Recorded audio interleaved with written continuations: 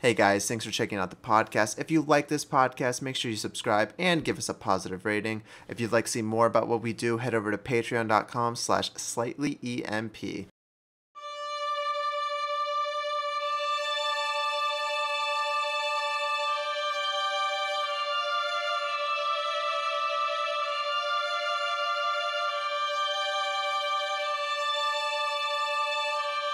Greetings all. Welcome back to Doomed to Repeat, a history podcast. The show where three friends come together each week and talk about interesting moments throughout history. I am your host, Andrew Arana, and today I'm joined by the Scholar Ballers, Matthew and Levi. On this week's show, we'll be talking about the United States war in Afghanistan. But before we get into that, tradition dictates that I ask the Scholar Ballers how they have been. Boys, it's been a hot minute. Yeah. But how have you been? Levi, let's start with you. How have you been, man? Well, I'm good. Things are going all right so far. We have had fan outcry.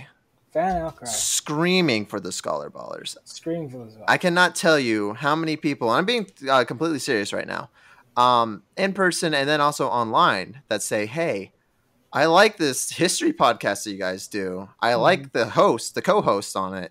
You guys should do that again. I'm like, yeah, I know. We're going to get to it eventually. And here we are. We're doing it now. No, here we are. You got to understand, I think our schedules are, despite on how many people perceive it as, we are busy people. We have a lot of things going on. I'm very much so like an academic, I'm also in like a fraternity, so that takes up a lot of my time, and I'm also planning on joining some new clubs and some new organizations. Absolutely. Before I graduate here, and I'm also studying for the LSAT again. So, I'm a busy bee right now. So I do want to quickly give you some interesting tidbits. We have had 10 episodes of Doom to Repeat. Now, a couple of those were the election special. So those kind of count, but not really count. And then, of course, 3 were the Napoleonic Wars. But in case you guys are interested, right now, the majority of our audience is, unsurprisingly, from the United States. Number 2 is from India. And then we have had downloads in Canada, Mexico, Brazil, Argentina, Australia, Malaysia, Thailand, Russia, France, Germany, the United Kingdom, Ireland, Portugal, Turkey. We had one in Turkey. That might have been Matthew when he was in the airport. We had one in Estonia.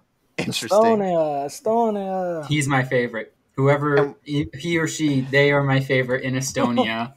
They decided to listen to me rant about China one time, so let's go. We've had Denmark, the Netherlands, to all my Deutsch, bro. Croatia, New Zealand, and I think that's it right now. But pretty good.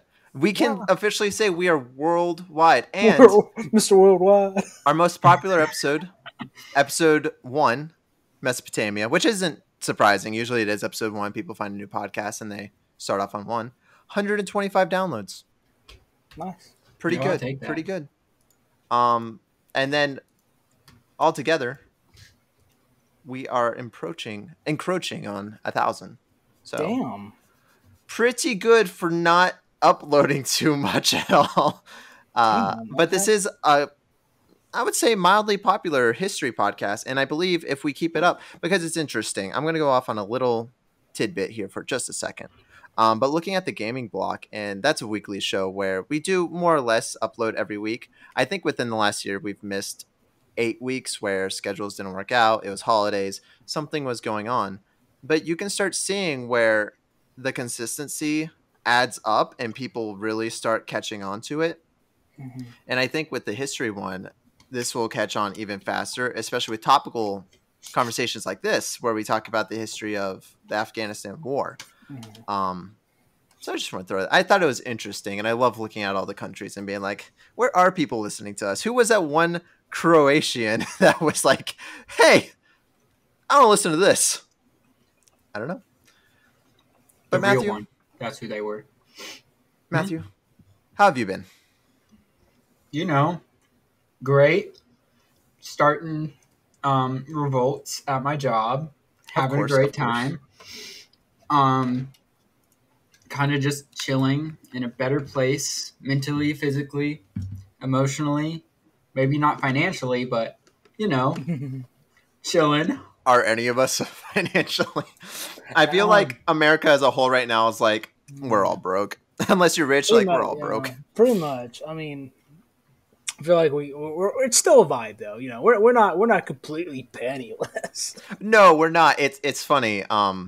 I'm taking a Great Depression class of all things this semester, and the similarities between then and now are striking. It's kind of scary. The only difference is like it's not the 1930s, so like it's not that bad, and also corporations do still have money, so they can keep doors open, so jobs are still there. But we keep talking about like this wealth gap and stuff, and it's like, oh yeah, if you look at it, it is pretty big. But that's a whole nother can of worms, which we're not even going to get into. I do want to tell you guys, or I not tell you guys. I have a question for you guys. We're going to do this segment called Question of the Week, and this question is replacing the Would You Rather that we used to do, where I'd ask you, would you rather do this or that? Whatever. I think the question of the week works a lot better because it expands our options, and it can be about anything. I'll try to keep it topical if I deem it so, like this week's, or it might just be something completely random. You never really know. But your question for this week goes as follows, and this is kind of a heavy one. If you feel uncomfortable answering, you don't have to. How long do you think it will be before the United States is at war again? The United States just exited its longest war of all time, beat out Vietnam by 5 months, and we are officially in peacetime. How long do you think this peace will last? And I'm talking war, not conflict, because I know the United States has conflicts all the time. We are technically fighting people right now, but I'm talking like, a war. Levi, do you want to start? Actually, I'd like Matthew to go first. All right, Matthew. It's been passed to you. Yeah. I've talked about this a bit recently because I don't think it's the United States that's going to be at war soon. Because, again, as you were saying with your Great Depression classes, the only difference that you can really see right now is that it's not the 1930s mostly. But there's a lot of tension in the world in general. And I think it's just going to be another world war, which is a bit scary to think of because everybody thinks that it's just going to go nuclear, but that's not what it is. The problem is that now we have so many people that you can kind of fight this endless, devastating war, like what World War I was, what World War II was, but you can fight those for even longer now. So I'd say probably within the next decade, we will definitely be seeing a globalized conflict to where there will be definitive sides where I think China will be one, Russia will be one, and the United States and maybe Europe. Europe's really pissed at us right now, though. Like, I've watched a lot of the newsreels of the European governments, and they are just literally livid with the United States right now and what the fuck they just did. But the United States personally, we love war. It's what we do. It's kind of our thing. Well, we've loved war since 1945. We've loved war since 1776. So I mean, there's a point where the United States didn't want to be in war. Yeah, that was after Vietnam. But well, no, I'm talking about isolationism. The beginning eras of World War One and even the beginning of World War II, where they were like, no, we don't want to. But then after that, it's definitely been the United States has just been gung ho, like everything, sure. But before that, you had the War of 1812, you had the Spanish-American War, you had the Civil War, then you had like a million Native American wars. Oh, like yeah. a million Native American wars. But do you It count never that ended. as a war? Is that a war? They beat Custard. He had 100 men. He's an idiot. They still beat him. Yeah, okay, one battle is not a war. We've been over this before. You know. One battle is not a war. It's Yeah, a sure it is. conflict. You ever heard of that like 40-minute war or something? That's my favorite war of all time. Where these idiots declare war and there's like such a huge army. They're like, oh, shit, we lost. I mean, I guess, Why did we do that? I mean, I guess it just depends on how you define it, though. Like, if it's two different nations, then Yeah. might as well call it a war. Yeah.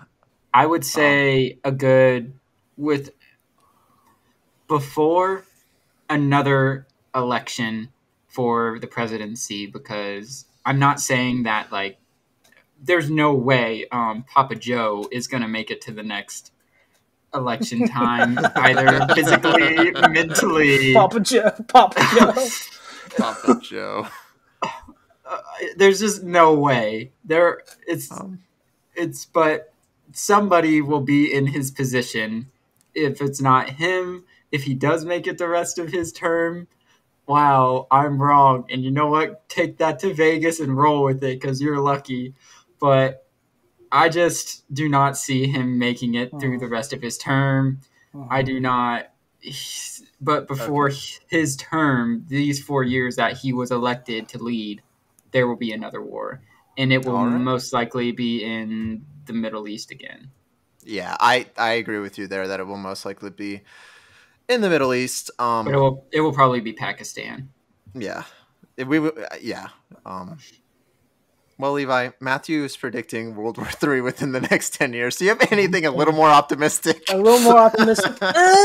Maybe. Let's kind of look short term compared to long term. So let's say Matthew's long term, and I'll be short term. I'll be the next probably 2 to 4 years. Okay. So yes, the United States is pulling out of Afghanistan, or has pulled out. Yep, we're done. The war is officially over. We're done. The war is officially over.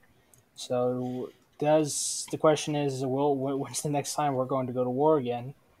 And to be honest, that's really something that can't be answered right now. Yeah. Because there's the question of, well, does the United States have a moral obligation to return to Afghanistan or to do something? And we can argue that for days, Definitely. And we'll discuss that at the end of the show too, but and do we have that moral obligation?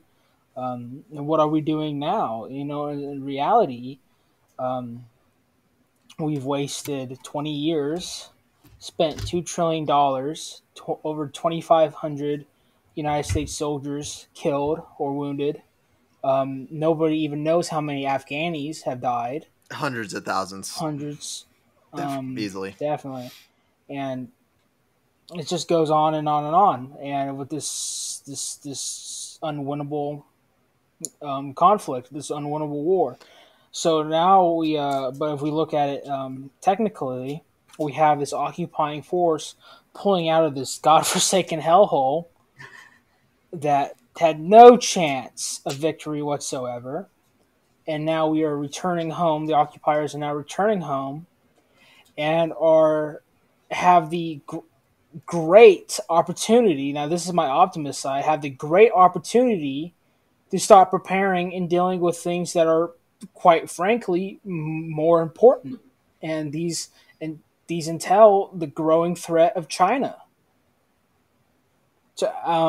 For many people who may not want to believe or just don't see it, China is a growing threat. They have been for the last 30 years. Almost 30 years. It really got accelerated when President Xi came into power. And a lot of people would look at the terrible mess that pulling out of Afghanistan is called, and they can call it an embarrassment all you want. Maybe it is, maybe it isn't. But there are more things, more important things to prioritize now. Yeah. And so my prediction is that when will America go to war again? I don't know. I don't know. let's just say America is in prep phase for something new. Oh, well, okay. Yeah, absolutely. Because the United States is always in prep phase. Even when we're at war, we're at prep phase, you know? Um, it's like I said before, we are in so many different conflicts right now across the world. Even when we did have the longest war in our history, which, you know, it's 5 months longer. You could argue the last 16 months weren't really a conflict because we did have the peace treaty and there weren't any, to my knowledge, any like encounters at all. There might have been a couple here and there, but you know, for the most part, it was winding down. Um, but yeah, the thing with China, and I'm just going to make this quick so we can move on to our actual big topic because you know everything connects to China. Best case scenario is, at least in my mind, what I would think is that World War II is still fresh in a lot of people's minds. It is not that old at all. We know how old it is. It's what, around 80 years old now. Till the end, from the end of World War II.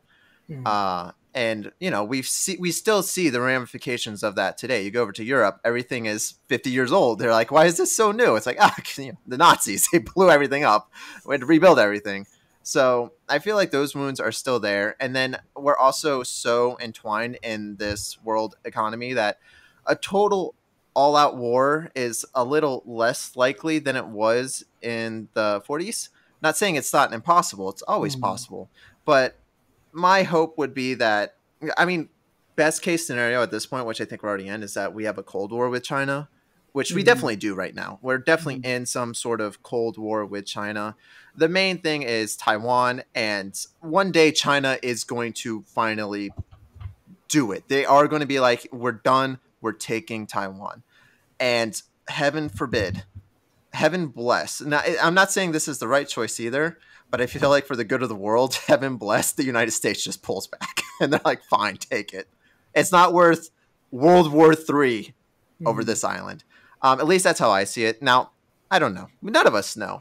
And to kind of add on that, like, you know, how willing, as you said, with this, since everybody's so interconnected now, that's the power of globalization. Yeah, everybody's so interconnected now, with trade, commerce, economics. Are our world leaders really ready to plunge practically the entire world into a global depression? Yeah, because, you know, if China did go to war with the United States, let's say, there's so many ramifications for that at home. We know that they do have a semi-dictatorship and stuff, but there are people that don't like war there, you know? We talk about the Chinese government all the time being nefarious. There's a lot of people there, over 1 billion people, and I can confidently assure you that most of them, you know, over 50%, do not want to go to war with the United States, you know? Like, maybe they hate the U.S., but they don't want to go to war, because no one does. Bro, we saw how much one cargo ship blocking the Suez Canal can do to the global economy. Exactly.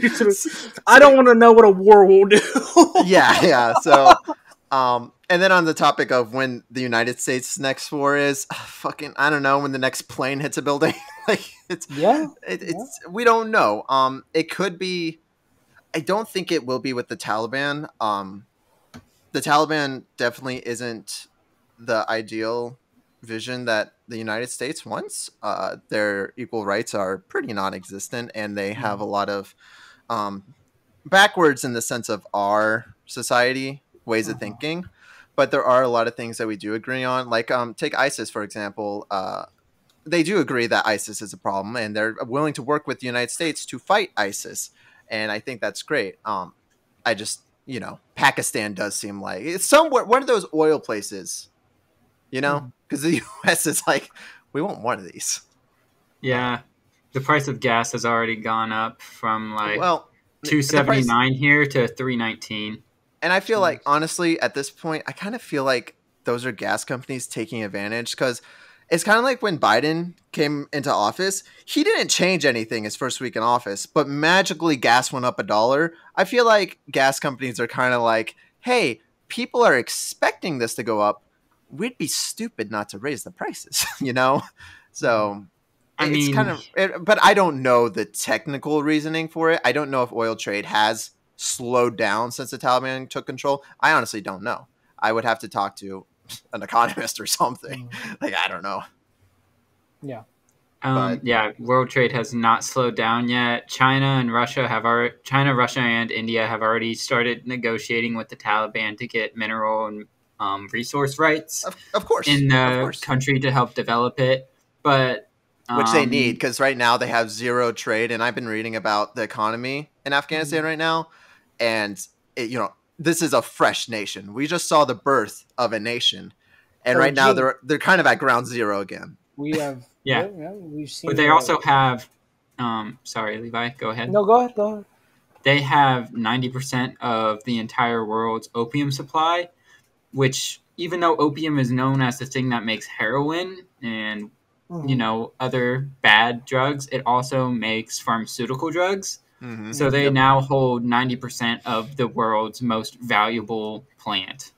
Yeah. So they will be perfectly fine that way. Their country is also naturally rich in minerals and valuable things such as like lithium. And I'm pretty sure they do have oil. They are one of the oil countries. So they are going to be perfectly fine, but they are going to be selling all of them and all of those mineral rights to China, because China has already started doing. China already did the same thing with all the surrounding countries and Pakistan.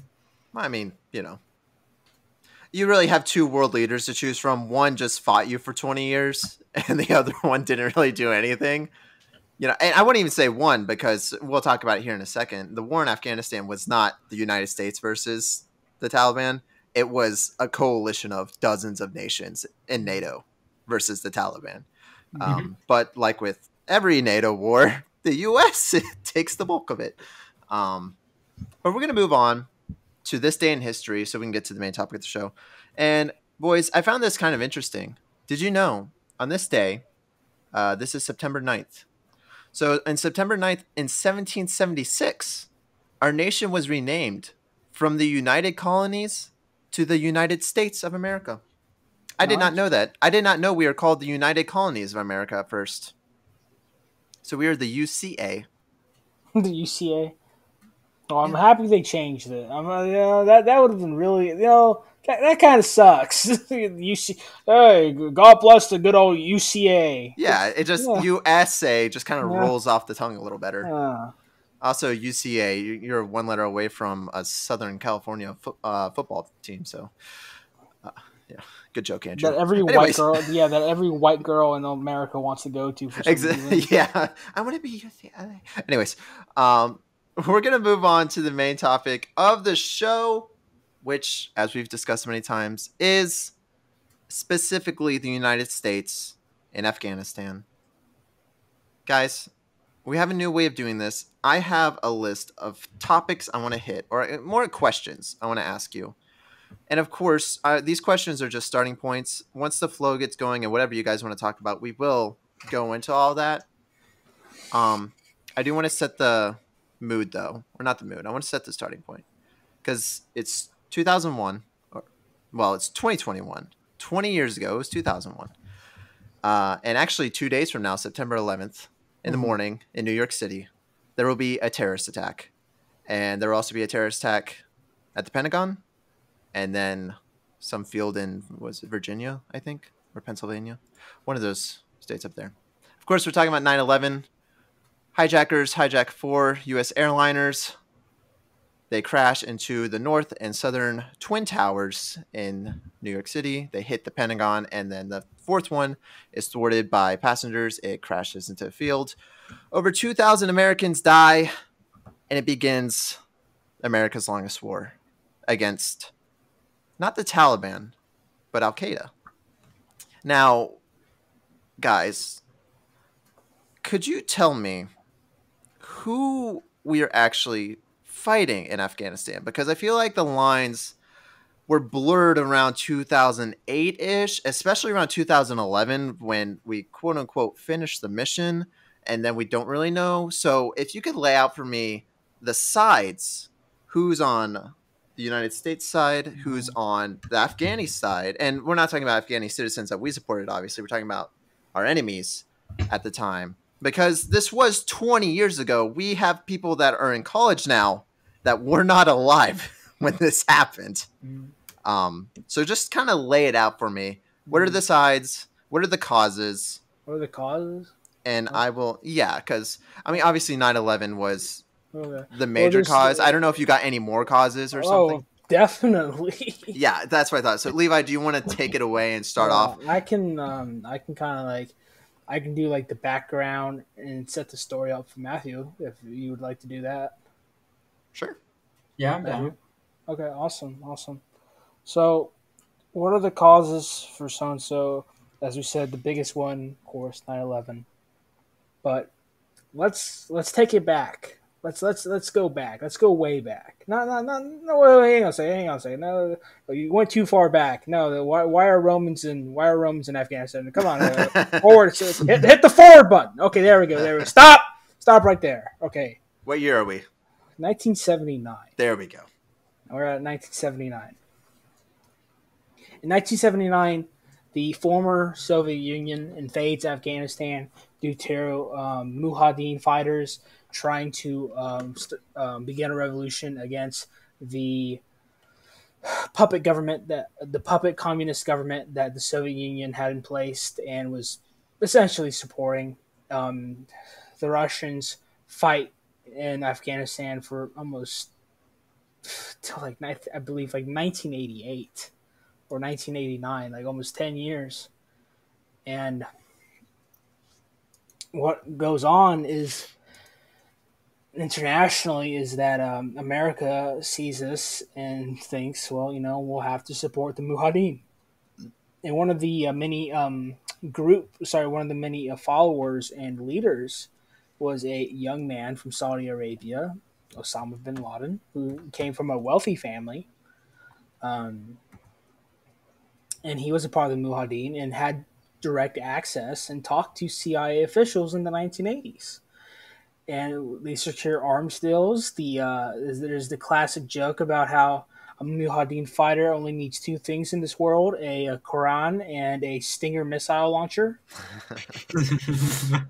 Classic. Listen, the the Russian MiGs are extraordinary, awesome fighter helicopters, except for when a heat-seeking missile takes them out.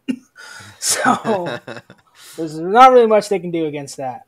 So what goes on is that the Mujahideen, kind of like the United States, kind of like now, kicks out the Soviets.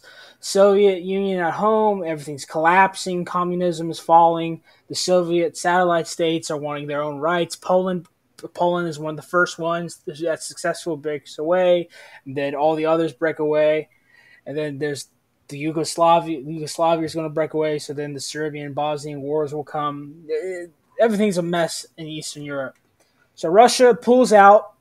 And then the Mujahideen, although fragmented and politically, at least, because they don't know what they're going to do, they will seize Kabul in 1996 and establish what many could consider the first Taliban government.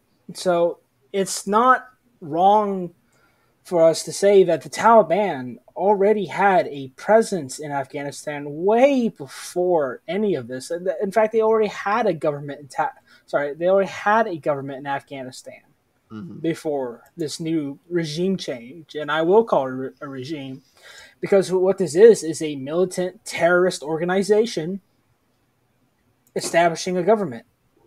It is a regime. Yep. But they establish their first government in the 1990s, and from then on out, they actively work with Al Qaeda. Al Qaeda remains a large network of probably one of the largest terrorist networks of the world at the time. I think it was the largest at the time, yeah. And it becomes kind of like the head honcho and has all the others kind of underneath it, like Hezbollah, Hamas. Although a lot of people like to argue, is Hamas really a terrorist organization or are they just a political party? Yeah. Just a quick comparison for people, today and age that don't really understand Al Qaeda, it definitely was the ISIS of the early 2000s and late 90s, or all of the 90s actually. How we talk about ISIS now, that was Al Qaeda back then. That big of an organization hitting targets across the globe, very well funded, very powerful. Very well funded. In fact, I believe at one point, ISIS at their height was receiving $6 million a day. It's a lot. That's a lot of money. You can have an organization. Sorry, yeah. You can have an organization run forever making that kind of cash. Mm-hmm. But anyway, so Al Qaeda, they remain great friends with their former Mujahideen allies and what now Taliban governing force. So for when Osama bin Laden carries out his mass attack upon the United States with his fellow Al Qaeda operatives, what's the first thing that they got to do? Well, they got to go into hiding, and because they know someone's coming after them. Someone's coming after them. You don't attack the U.S. and just sit there. You don't. And I mean, we can get into like the psychology of Osama. Why he did this. I know we're talking about Afghanistan, but it's the war in Afghanistan, and I think Osama is a big part of it. Yeah. No, I feel like a lot of people are just so quick to just say, "Oh well, Osama hated America, that's why he did it." Well, there's more to it than that. He hated the American influence that was happening upon his nation in Saudi Arabia. He hated the fact that Western powers could dictate how the Middle East basically does its business. He hated the fact that Western influence was desecrating the traditions of Islam as far as he could see. And he saw the United States as this big evil empire expanding and was eventually going to expand and take over his homeland. So what does he decide to do? He wants to prove to the world that America isn't the good guys. He wants to prove to the world that America will speak the language of violence in a way that's so unforgivable, so appalling, that everybody will look at them and say, hey, these aren't the policemen of the world.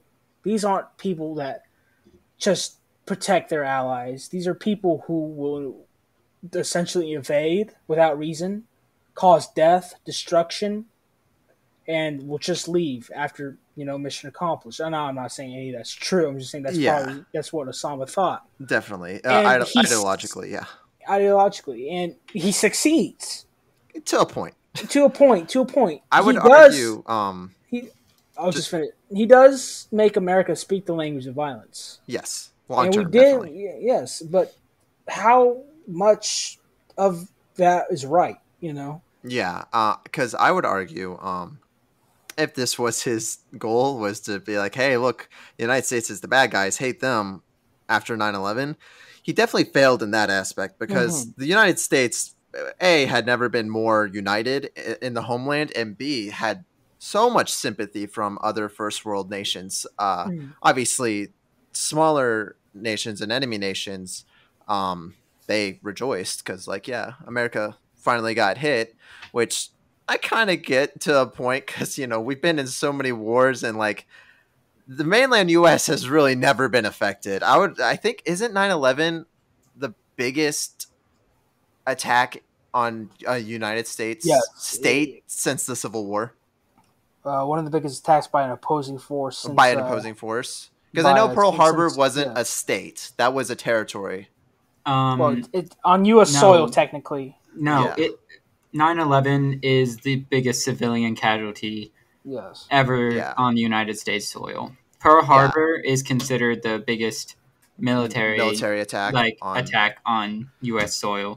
Gotcha. Because even when we were in other wars, like the American-Mexican War, we beat the fuck out of Mexico. And everybody remember the Alamo, but we only lost 100 or so men there when we were fighting thousands. We lost thousands of men at Pearl Harbor. And there was the War of 1812 too, but that's it's still kind of like the that might as well be the Revolutionary War at that time. Honestly, it's so close to 1776.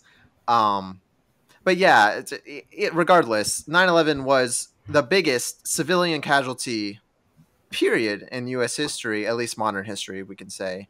And if I am all these other nations, if I am North Korea, if I am Vietnam, if I am Afghanistan, if I am all these other nations that the United States has been involved in, there must be a point where you're like, how's it feel? You've come over here. Because of you have killed many innocent people. You have caused war in our lands. Now we're finally seeing it on your end. It doesn't feel that good. So maybe that was kind of like what Osama was going for sympathy wise, being like, they're the bad guys. They deserve this. I don't think it worked, however, at least in hindsight. I was 4 years old when 9/11 happened. So, not fully cognitively there, but I do recall, at least looking back and reading headlines from around the world and, seeing interviews and stuff, that there was quite a bit of support for the United States at the time when that happened. So much that when the U.S. went to war, they didn't go alone. They went with NATO, and we had the entire modern world kind of backing them up to a certain degree. There's that famous George Bush line: either you are with us or you are against us. Yep, and I don't know how well that line worked out because there's a lot of people that were not with us. And we're going to definitely get into that later because it also has to do with Vietnam too, because I feel like there's a lot of similarities, especially, with the ending, how we pulled out and kind of left this nation defenseless and they got taken over again. There's a lot of similarities there. But I think as a whole, Afghanistan and Vietnam are kind of similar in a lot more ways than people might think. But we'll get to that. Yeah. So Osama bin Laden was educated. I'm pretty sure it was in the UK. He went to school. So he has a Western education. And basically, from what I'm putting together, from his motives, he wanted to cause a Vietnam in Afghanistan. The man's a complete deranged psychopath at that point because he is still wanting to get his point across to that the United States is bad, because the only war that I can really say the United States was 100% truly the bad guy in was Vietnam. Yeah, because I was gonna say Vietnam. Yeah. We used napalm, we were close bombing, we were destroying entire villages, wiping people off them. Agent Orange turning elephant pink. We will have an episode about Vietnam where that's going to be at least a two-parter because Vietnam is. Oh God! I say there's a lot of similarities between Afghanistan and Vietnam. Vietnam is a whole. It's a whole fucking thing. But I'm saying that's what Osama bin Laden was trying to get. He was trying to get sympathy somewhat that way and paint the United States to be the bad guy in the way of Vietnam, because Vietnam now is united. They're together. We do trade with Vietnam, and we talk about our past. It's a prospering nation. Yeah, it's a prospering nation. It's the one mistake that the United States made. It's communism, but it was not Chinese or Russian-backed communism. It's one of the only communist nations left on Earth as well, and it works there. And that's how it is with a lot of these. What has been and will probably forever will be with nations who adopt communism or Marxist ideologies, is that they will always have their own flavor of communism. Yeah, I mean, it's just like with capitalism. Not every nation's going to be the exact same type of capitalist. I would argue that, and again, we don't have to get into this. This is just my own opinion, that we see communist nations. Are they fully communist? You could argue that they are kind of capitalist in nature now, and they do have those origins of communism, but they're not fully communism. I think we can talk about that later. Yeah. But so with that being said, though, before you move on about Osama's goal of making the United States, he wanted another Vietnam. He wanted the U.S. to look bad. We're only a few weeks out of this war, but would you say that he was kind of successful in that? Because I don't see a lot of people seeing the United States as a hero right now. I see a lot of people quite the opposite. I will say that what I said earlier, he was successful in getting the United States to speak the language of violence. That's what he was successful in. Now, I'm not saying that the United States should have turned the other cheek and that SEAL Team 6 should have went into whatever little fucking thing he was in, shot him dead in the fucking chest or whatever. I'm not saying that. What I'm saying here is that we showed the world our true colors of what having a military like the United States has. Having this, we can pretend all day that we love patriotism, we love our democracy, we love our republic, but we really showed the world this is what an empire does. At least that's what Osama wanted. He wanted people to see that you see this nation where everybody's equal, everybody has the right to vote and all that. Look at what they can do at any time. Yeah, they can look at what they can do. Yeah, I would concur with a lot of the points on that. I would say that most of the world is not mad at the United States right now. They are mad at the United States government right now. They are not mad at the people because we've all wanted out of Afghanistan for a while too. It was just since Obama. It was just about how to get out. It was really 2011 when people were like, "Okay, we did it. Let's leave." Yeah, and it's been working slowly towards that. Exactly. But the problem was leaving a vacuum, like what exactly happened. But the problem, like similarly with Vietnam, is the government was completely corrupt. There was no accountability. There was no training. They didn't. We cut off the air support for the defending army, and they crumbled because the Taliban, even though they are using outdated equipment, they just know the land better and they have better tactics. And the way they work is when they take over an area, they gain more people from that area that are willing to come fight for them. So they just steamrolled the whole country faster than anybody predicted.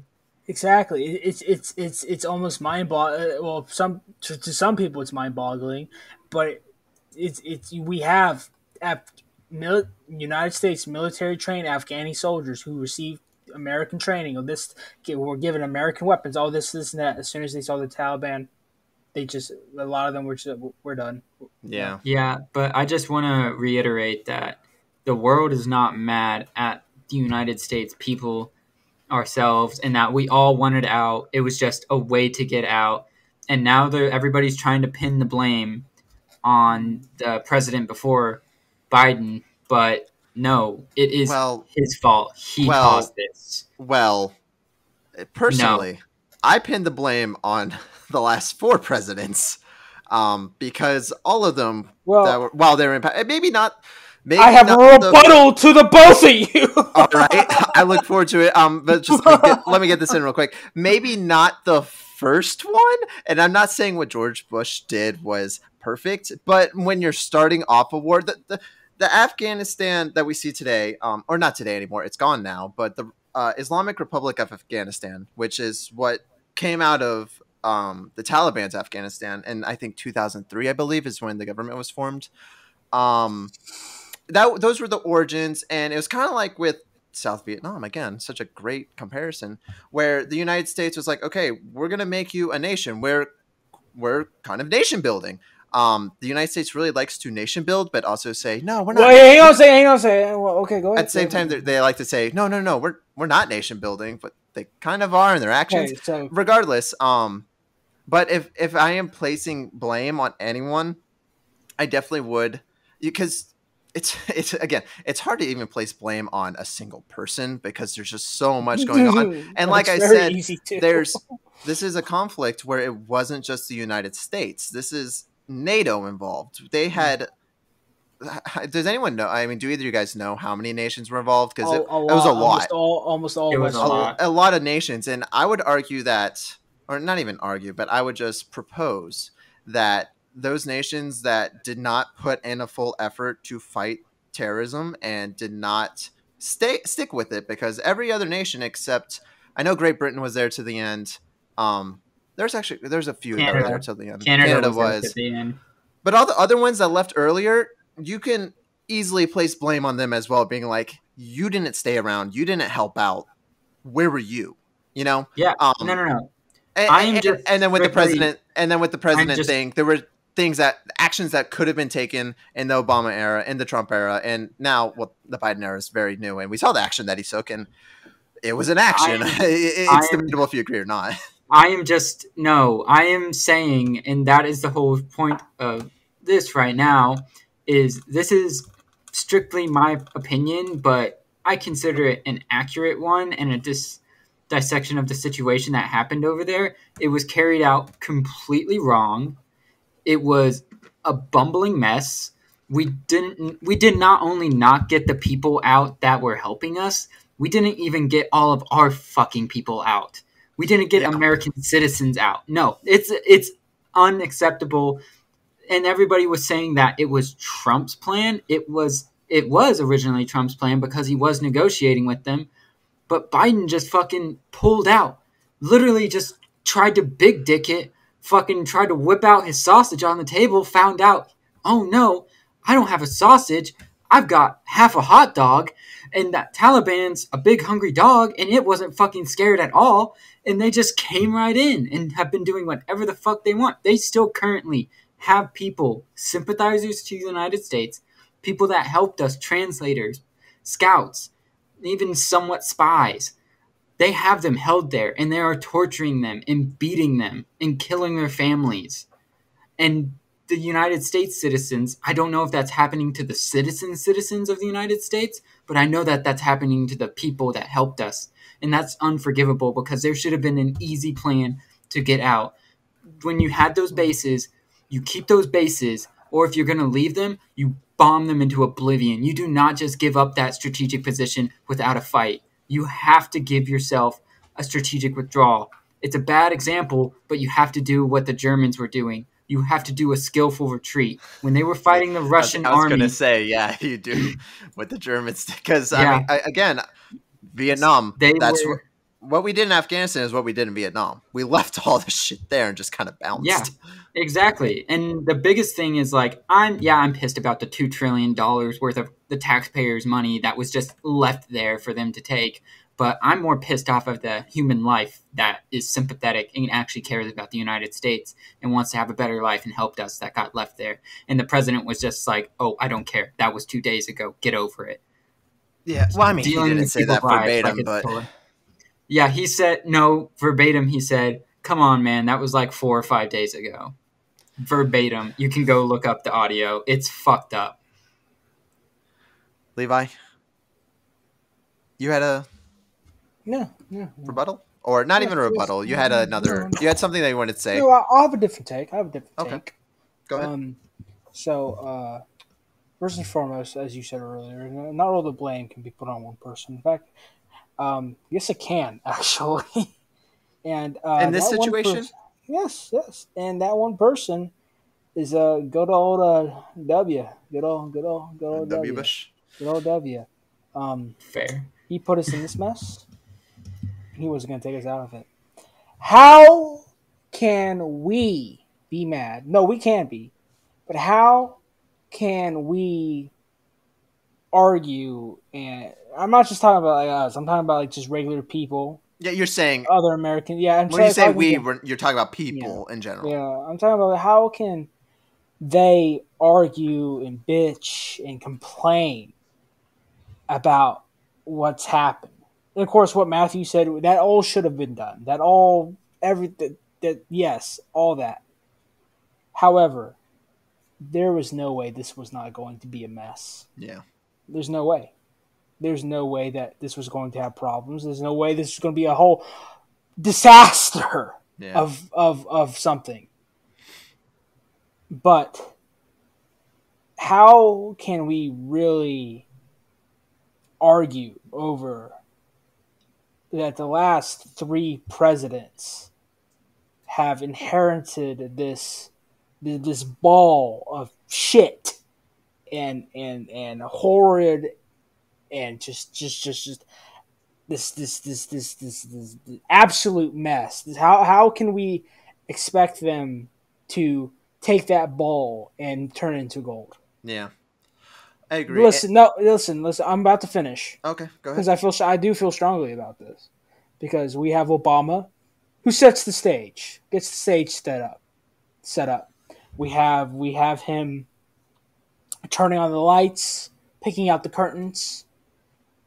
We have him setting up the stage. Then we have Trump who choreographs it all. He gets the audiences together. He cuts the deals. He gets the fat cats to sign his petitions. He gets the audience to the stage.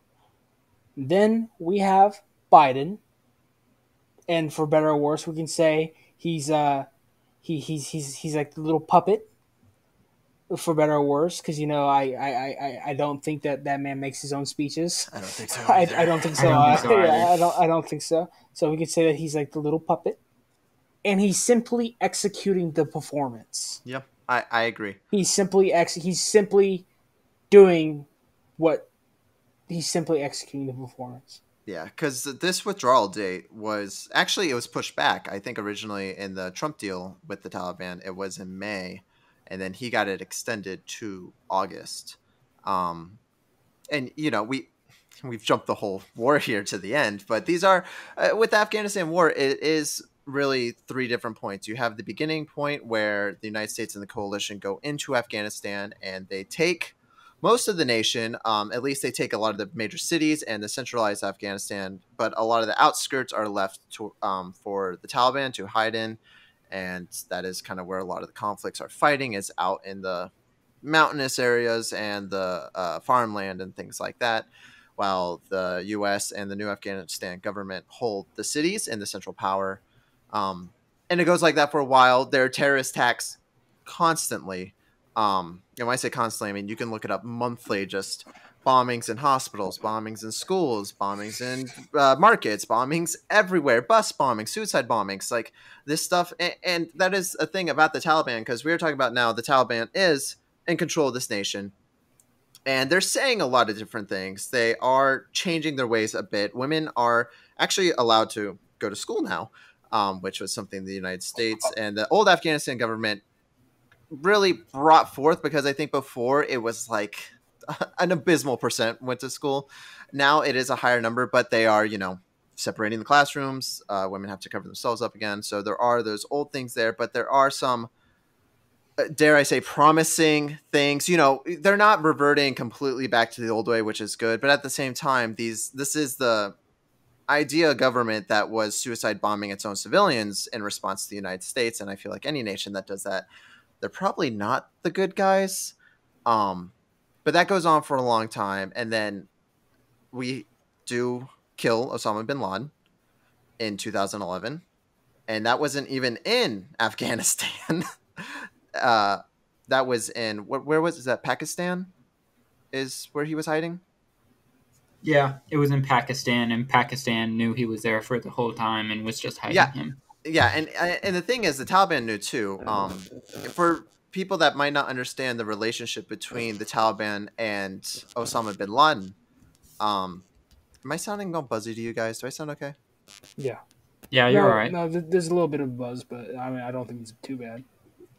Okay, that was weird. It just came out of nowhere. There it is again. Is that me? I don't know.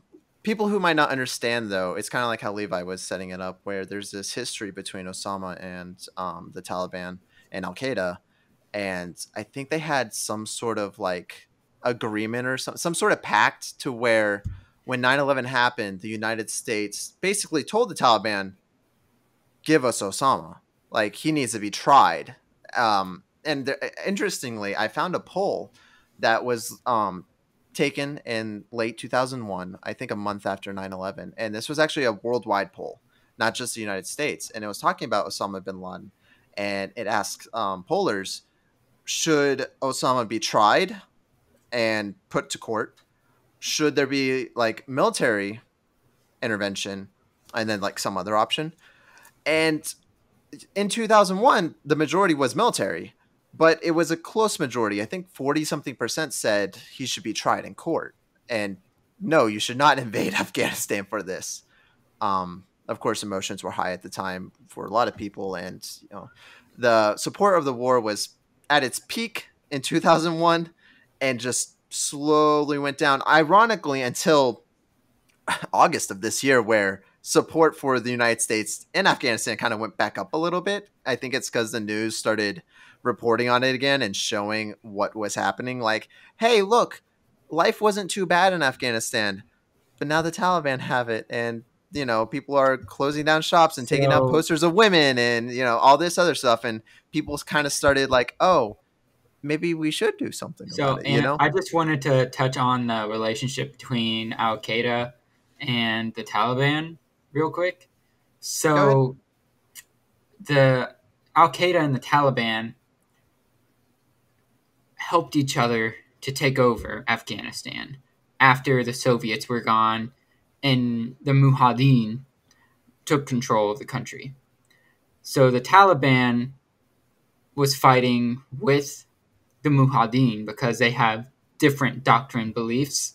And then Al Qaeda came in, and they're just a purely terrorist organization, but have the same doctrine beliefs as the Taliban.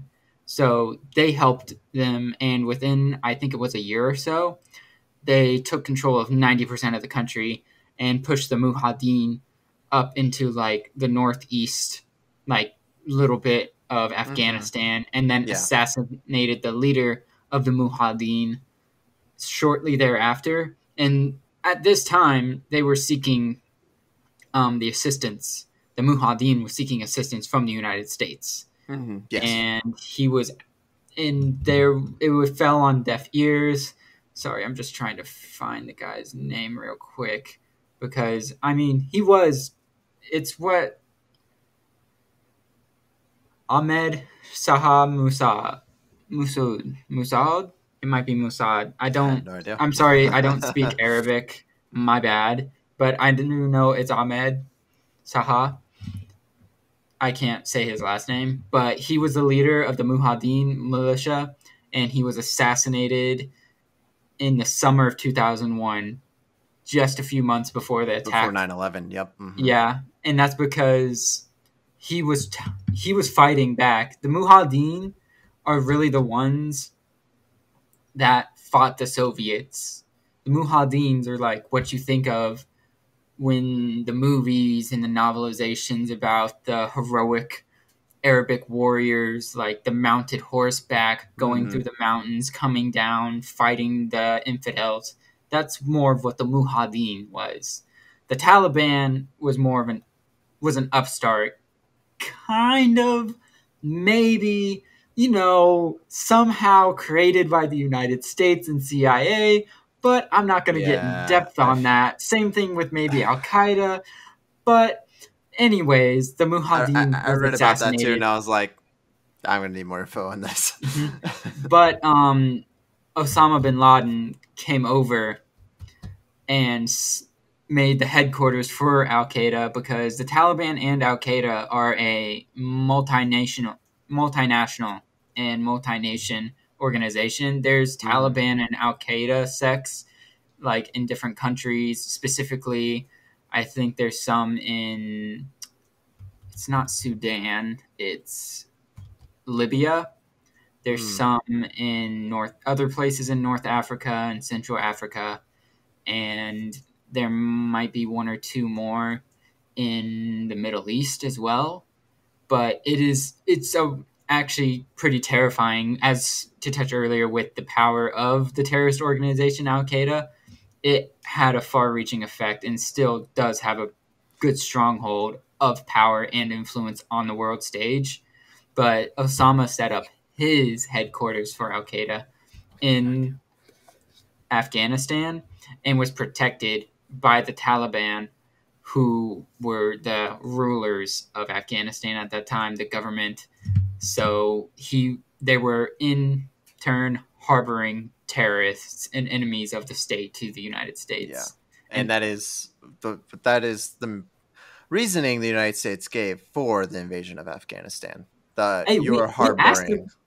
We asked them to hand them over first, and they were like, "No." It was like, "All right." It's true, and this kind of leads into my next question, but I guess I'll just ask it. Do you guys think the United States was justified for starting this war, building off of that and knowing what we know and what we've discussed so far? Do you think this is a justified war? And you can look at it from the whole thing. You can look at it from it's September 12th, 2001. Is this war justified? However you want to look at it, do you guys think this is? And Matthew, you just talked a lot, so Levi, I'll kick it over to you first. Okay. So, crap, I am so sorry. I forgot what. Can you give me the topic again? I'm so sorry. Yeah, you're good. Do you think this war was justified for the United States? Do you think it was? No, no. What are you? I mean, okay. Yes, originally we're going there to.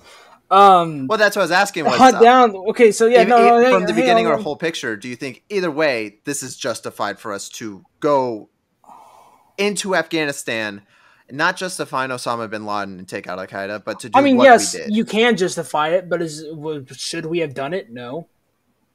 Well, why? Look what we have to show for it. No, I know. We have to show. That's my. Yeah, no. Well, I'm asking. Explain it for the audience. Like, what do we have to show for it? Why? What do we have to show? What I said earlier: $2 trillion blown, 2,500 American soldiers dead. So, only God knows how many Afghanis have been killed or wounded or whatever. And then, bada bing, bada boom, we leave with fucking shit running down our legs. And guess what? We have this terrible terrorist organization that throws acid in people's faces and does all other kinds of bullshit. And now they have a whole fucking regime and are now getting to play with the big dogs such as China and Russia and everyone else. Yeah, they're legitimate now. Yeah. Matthew, how do you feel about do you think the war in Afghanistan was justified for the United States to go in and to do what it did, and then to also do what it did for as long as it did? Do you think any of it is justified? Yes. I feel there was a certain point to when it was the right time for us to get out, and it was around 2006 and 2007, because we crushed them. We absolutely obliterated those fuckers in the first year. It was outstanding. It wasn't a war. It was very lopsided. It was it was kind of because we fought. It was similar to the Iraq conflict, but it wasn't even close to that scale either. Operation Desert Storm, Desert Shield. It wasn't even close to that, because at least the Iraq had a full-fledged army. It might have been outdated Soviet tanks, but they still had they still had an army. And we went in there and we crushed them within a few months with them having an entire army. But we going into Afghanistan, it was, when it comes to a straight moral question of what is the right thing to do with that, we did need to go in there.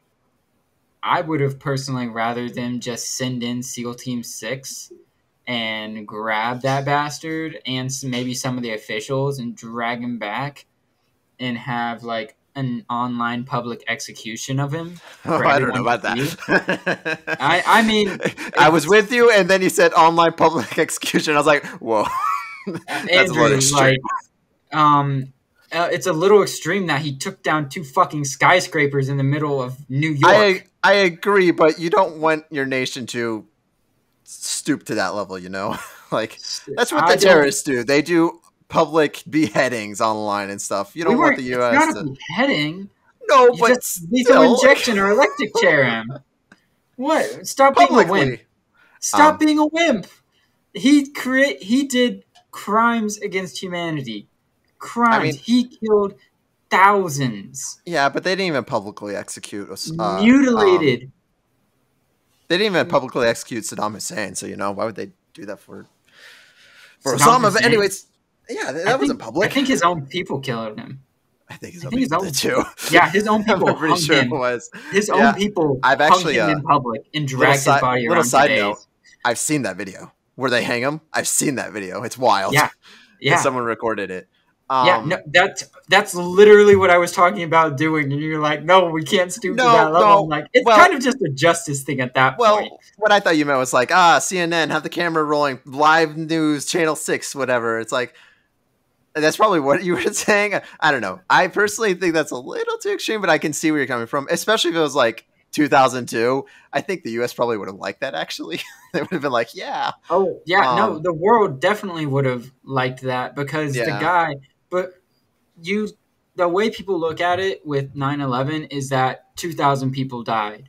But actually, it's much worse than that. 2,000 people died initially.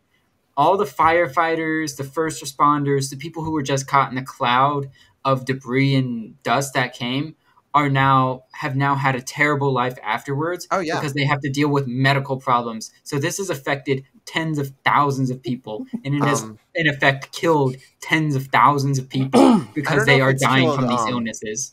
I don't know if it's killed that much, but if you do look up deaths in the United States, I ironically just looked this up just like last week for no reason, honestly. I think it was something with COVID, like the death rate of COVID and stuff. I was like, I'm interested.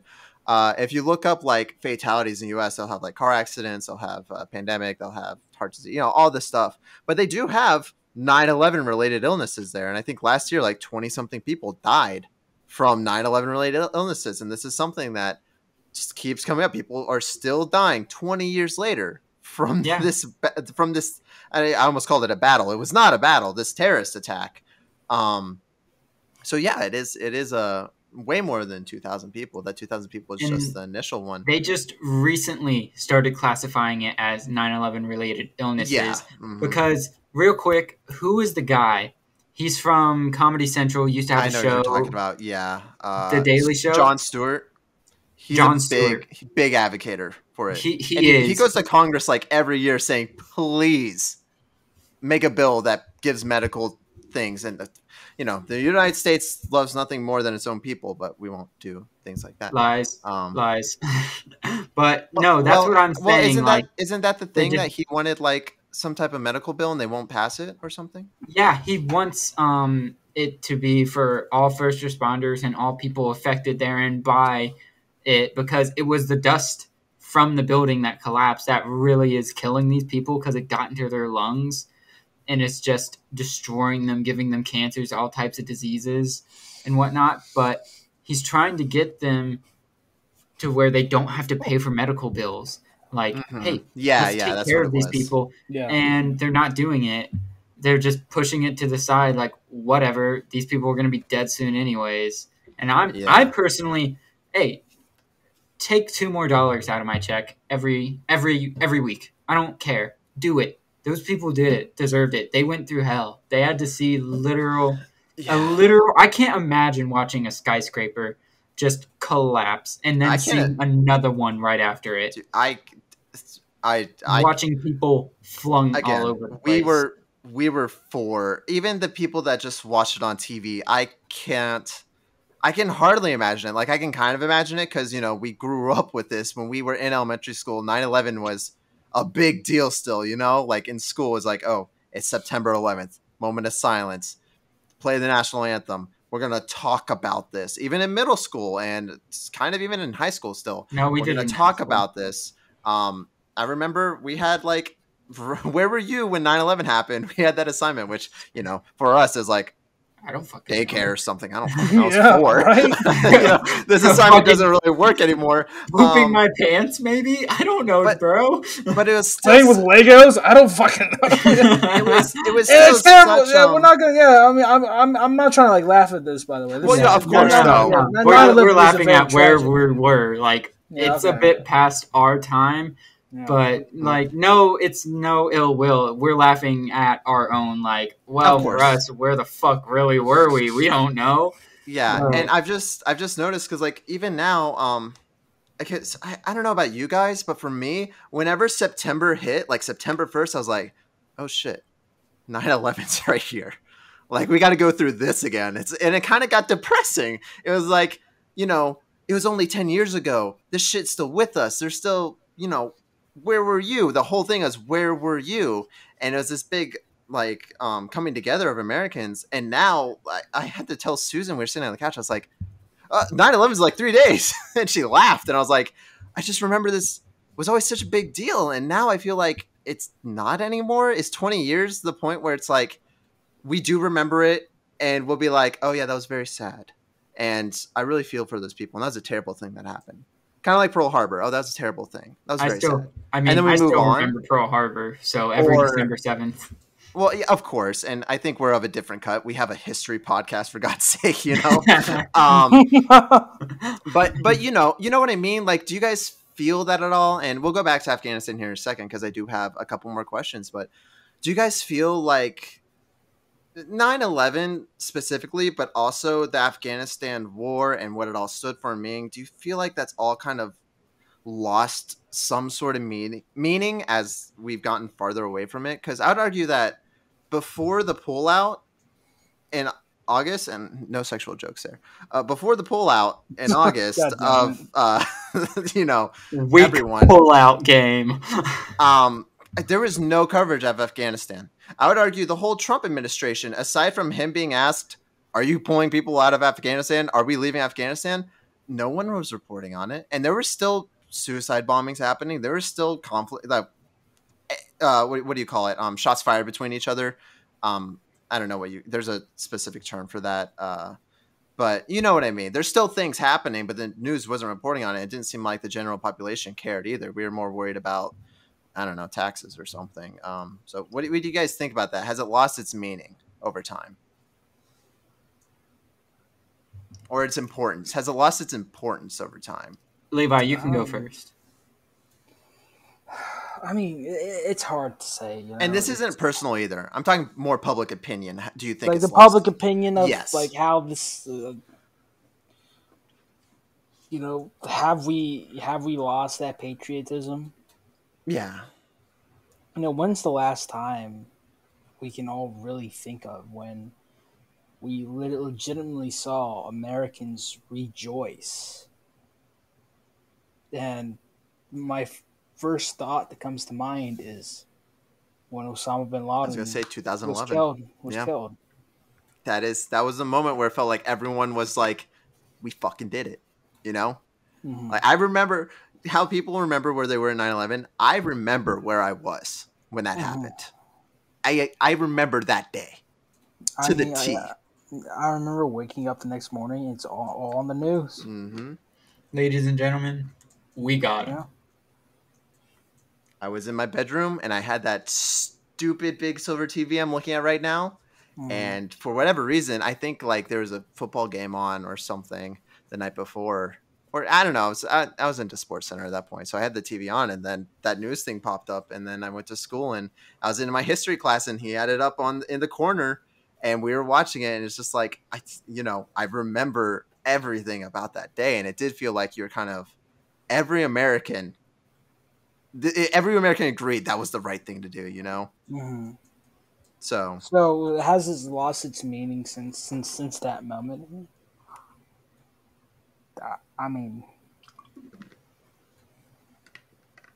I'll take it. It's depressing to say, but I think so. Yeah, and I think we're just ready to be done with it. I think so too, and I think a big Matthew. I'll give you a chance to answer too, but I do want to put in that I think a big component of it is the goal factor, because when the United States said it was going to war, I feel like a lot of the Americans had one goal in mind: take out Osama bin Laden. He did this. He was the man in charge of this. He orchestrated all of this. The United States, and when I say that, I'm talking about the people, not the government. The people who were supporting the war were supporting it to get Osama bin Laden. The American people, for the most part, do not care what life was like in Afghanistan for those people. They do not care what the government is like there, They do not care what rights they do and don't have. And, you can sympathize with the human and being like, oh, that's awful. They should have equal rights. They should have all these freedoms and things like that. But do you want to go to war for it? Well, no, not really. We had an objective: take out Osama bin Laden. And I think the government kind of changed the objective on that. I feel like their intent wasn't always just to get bin Laden, and I think us staying there 9 years after he died is evidence of that. And I think that's also where a lot of support kind of dropped off, was like, why are we still there? You know, a lot of people, I know a lot of people would ask that when we talked about the war in Afghanistan. People be like, yeah, why are we still at war? I thought we finished this. But Matthew, I'll let you go ahead and give me your answer on how you feel about people supporting and the public perception and all that. So I would just say in general, yes, people have stopped caring about 9/11. In a majority in the United States, people have stopped caring. I know that New York and New York City especially still remember it because it's kind of a big reminder. Yeah. I mean, especially with the memorial now. But I don't. Sorry, Luca, go ahead. Real quick. Okay, sorry. I kind of misinterpreted that. I thought we were talking about Afghanistan. My bad. Sorry, I keep getting a message on my phone. I have to it's about pre-law club and shit like that. Sorry. You're good. But anyway, sorry. Okay, so we're talking about 9/11. Okay, kind of, but you would be surprised about how many people hide it. True. You would be surprised about how many Americans, even if they did not have family, be affected by 9/11 directly. You'll be surprised about how many of them cry to themselves privately.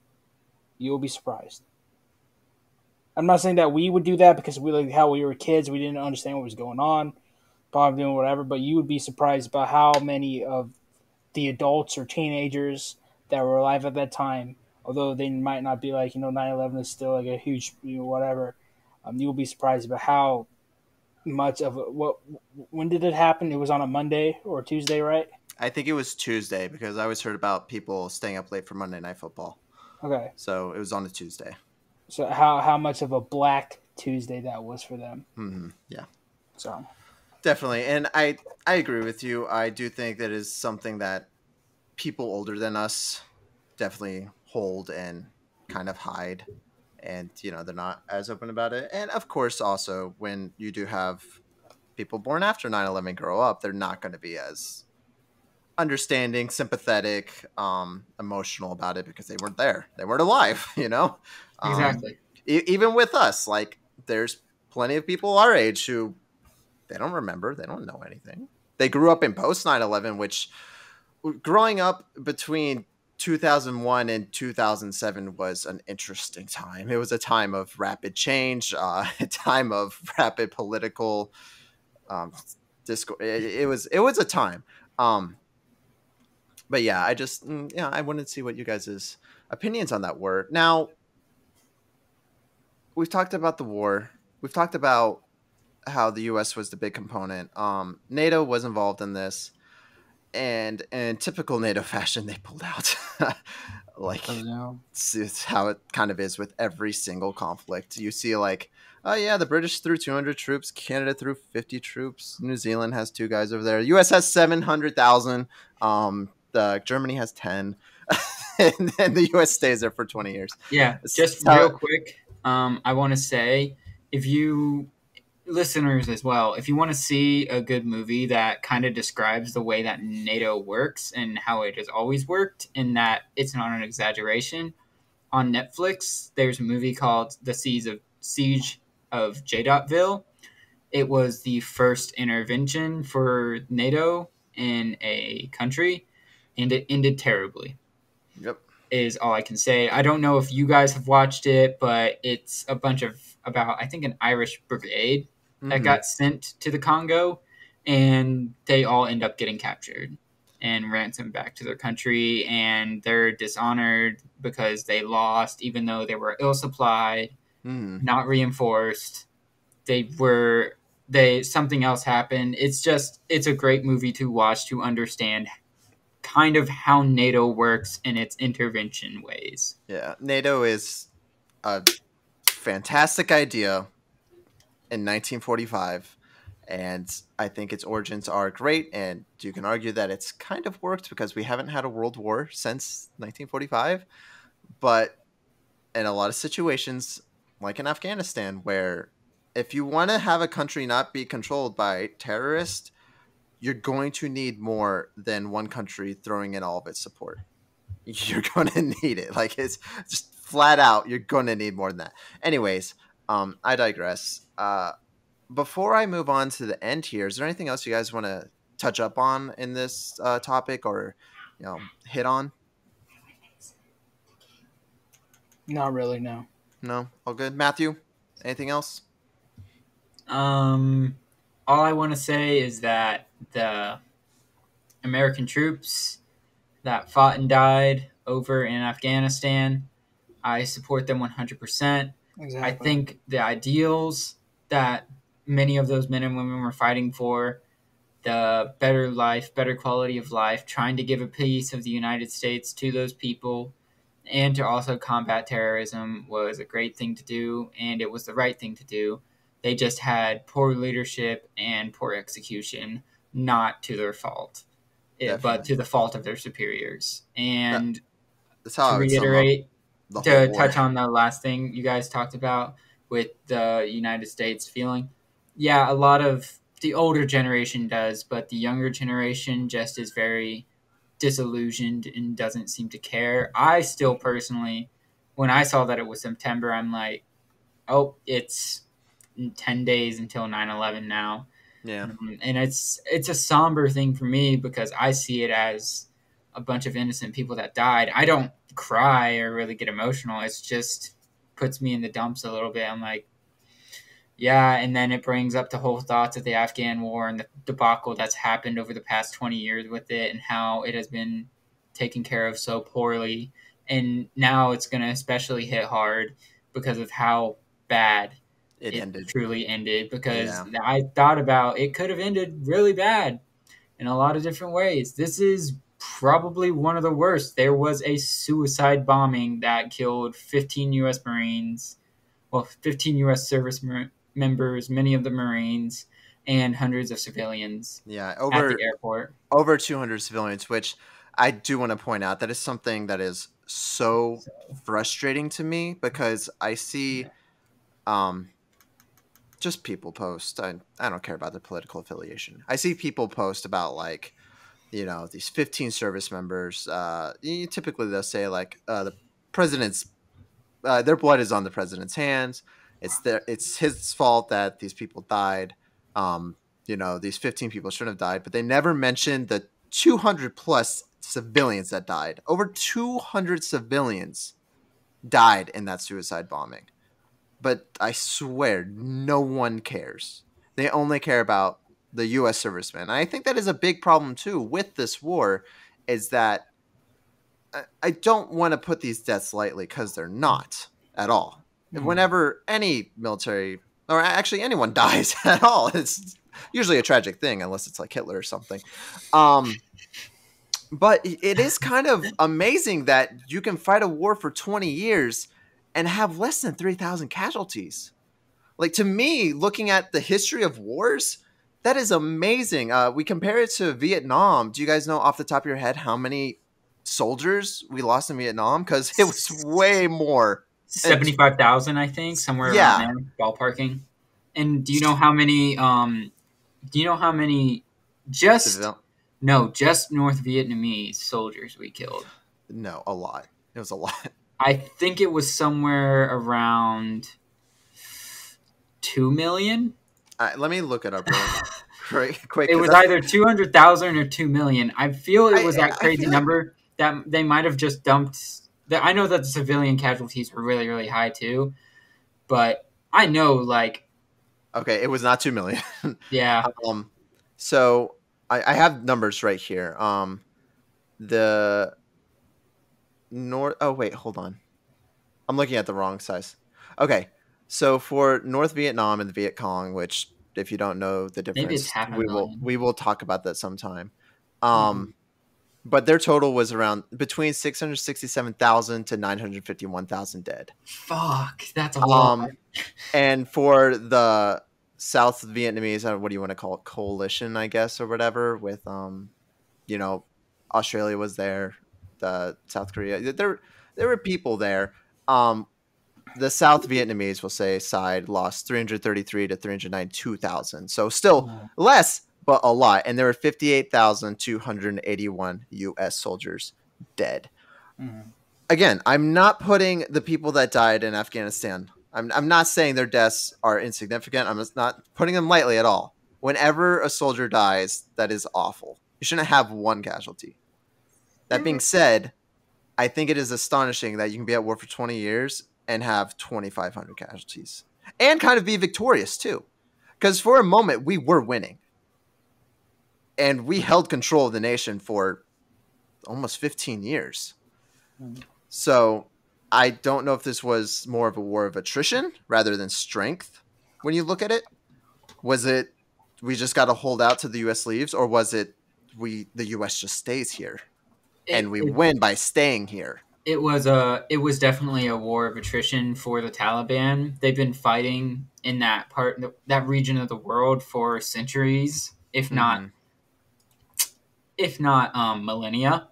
So they know what they're doing. They've been fighting for a really long time. The only people that even got close to actually conquering, well, I guess Alexander the Great had it for like a second, but also the Romans conquered it, but they lost it really quick too, because Trajan, the emperor that conquered it, got sick and died, and then Hadrian went complete isolationist defensive, so he gave back that land instead of.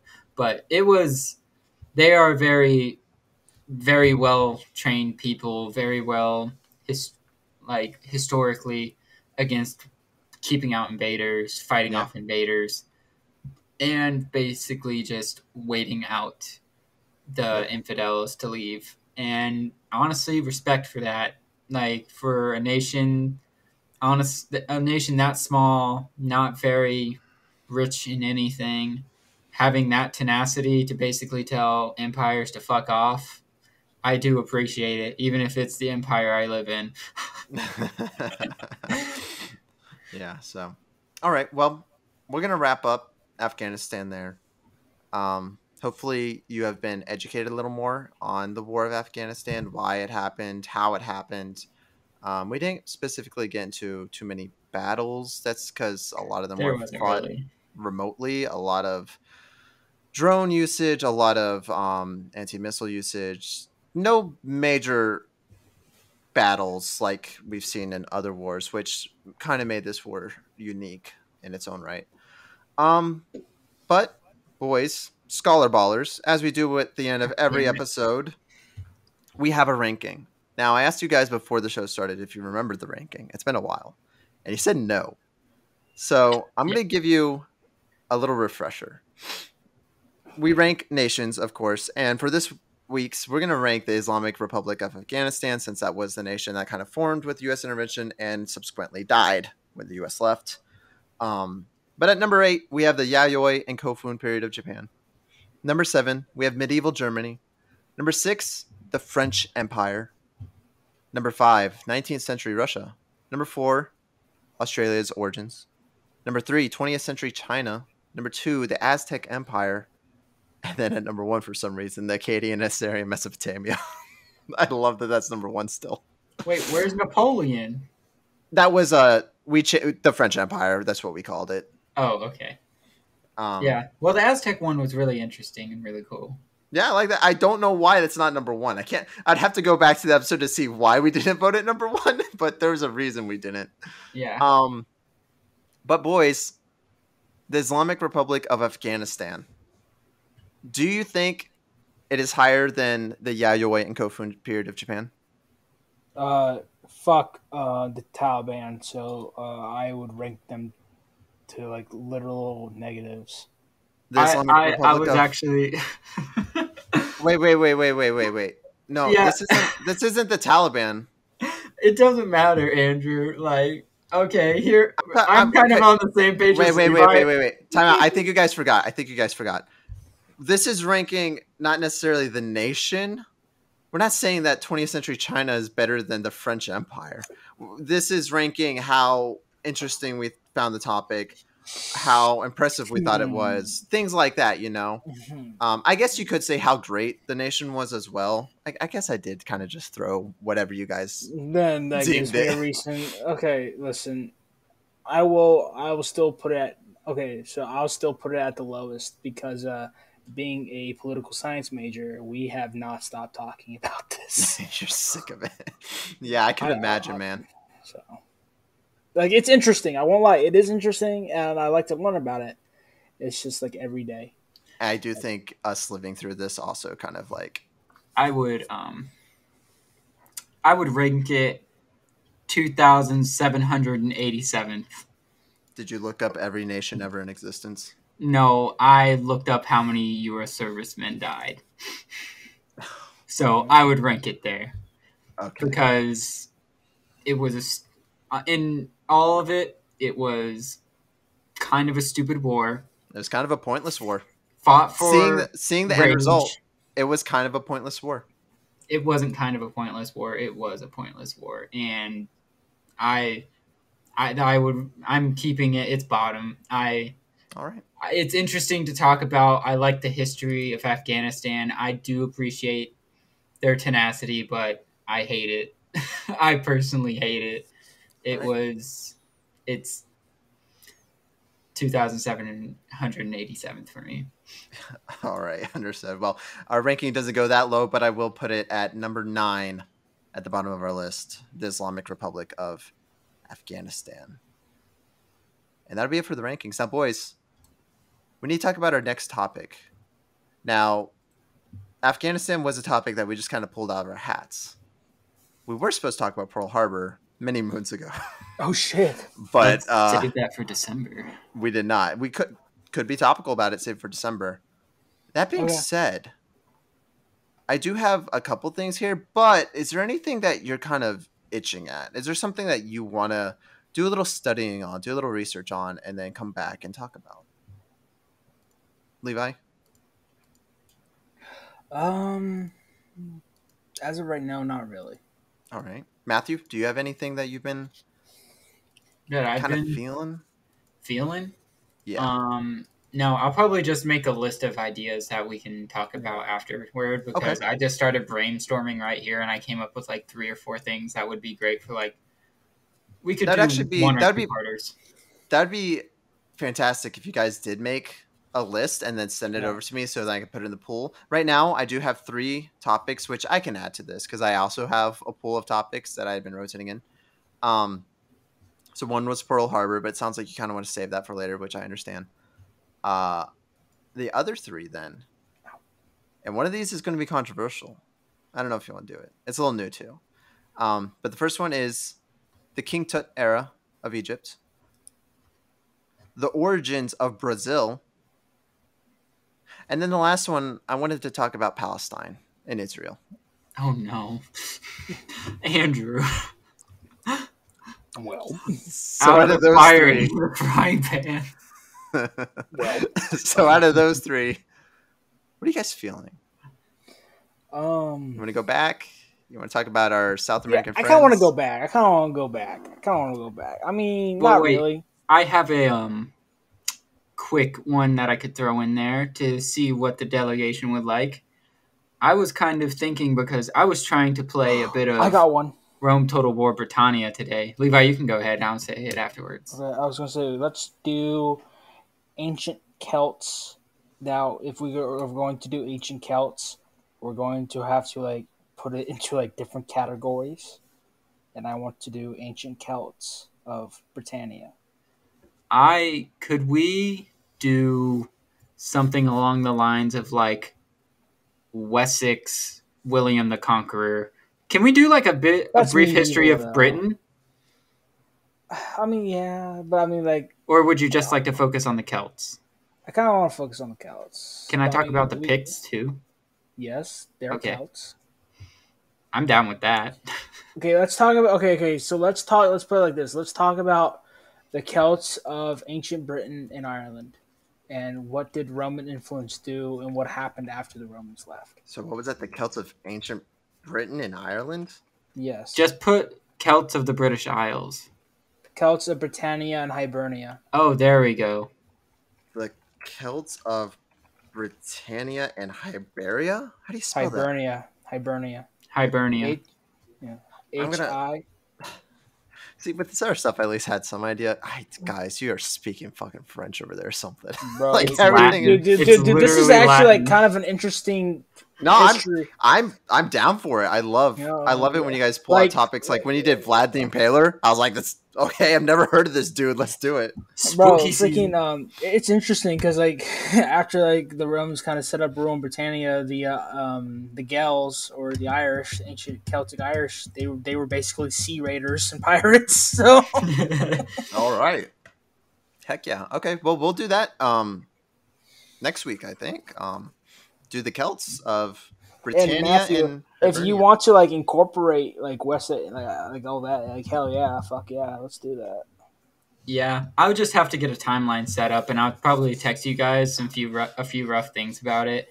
Okay. But because I know Wessex kind of formed after the Romans left, and kind of the kingdoms of Britannia as we know today. The Saxons come. The Saxons. All right. Well, that sounds good. And of course, audience, make sure you subscribe and stick around so you can hear that. Now, this video will be uploaded not on early September, but this will be uploaded after the launch of our new channel, Slightly Entertained Media Productions. Slightly Entertained for short. And hopefully we'll have enough backlog then to where this does come out weekly on YouTube and, of course, podcast services where you can find it now. Google, Apple, all of them, really. If you like that, head over to our Patreon at patreon.com/thatoneandrew or patreon.com/slightly-entertained-media, because we will have both those links should go to the same place where you can support us at any tier. $3 is our lowest. Please leave us starving. Anyways, that'll be it for Doomed to Repeat, a history podcast of the Afghanistan War. I'm Andrew, your host. Levi, thank you for joining me. Hey man, this was an awesome time. Yeah, it's always a pleasure. And then Matthew, thank you for joining me. Yeah. Always a pleasure. And we'll see you guys in the next episode. Goodbye. See ya. Bye-bye.